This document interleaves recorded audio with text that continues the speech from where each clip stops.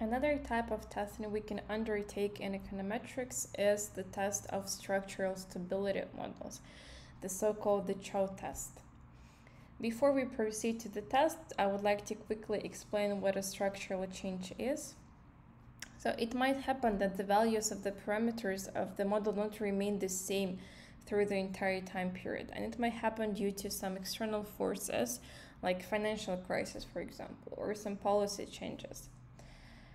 So, and because of that, it might happen that if we split the sample, we will get different parameters, completely different.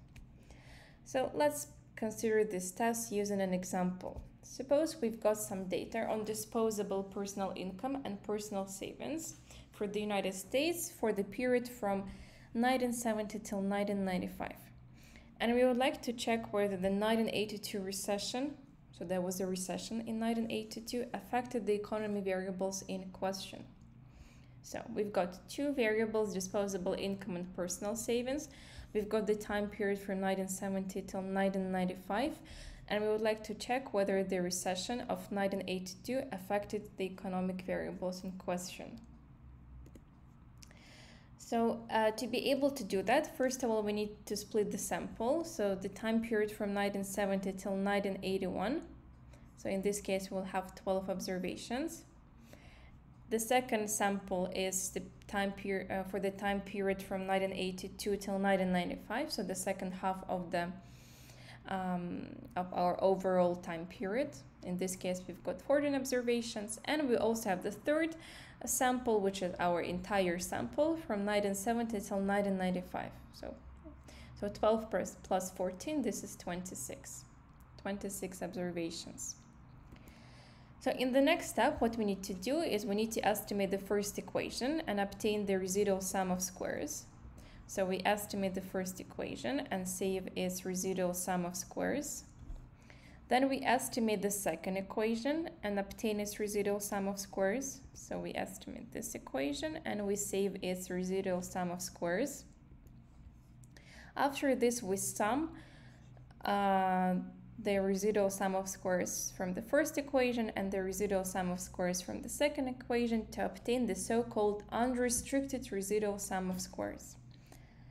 After this, we estimate the third equation, so our entire sample, and obtain its residual sum of squares.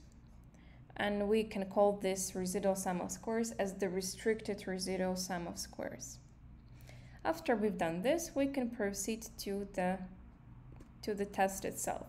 So the null hypothesis is that there is no structural break, and the alternative hypothesis is that there is a structural break.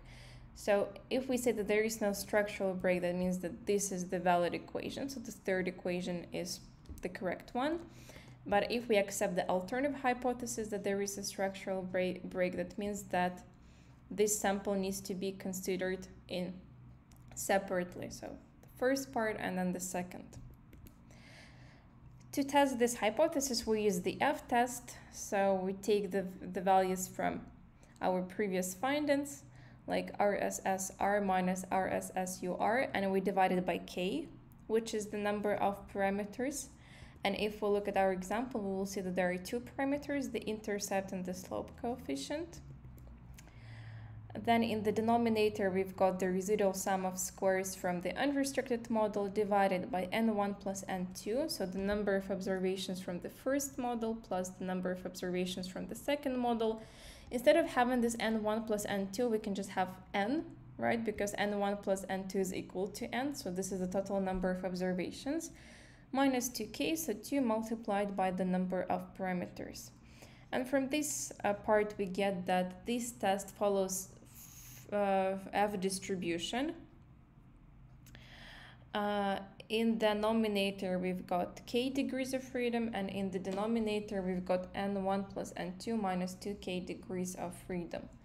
So after we compute this F statistic, we compare it with the critical one. So, and if the estimated F statistic is higher than the critical one, then we reject the null hypothesis and accept the alternative one, meaning that there is a statistically significant structural break.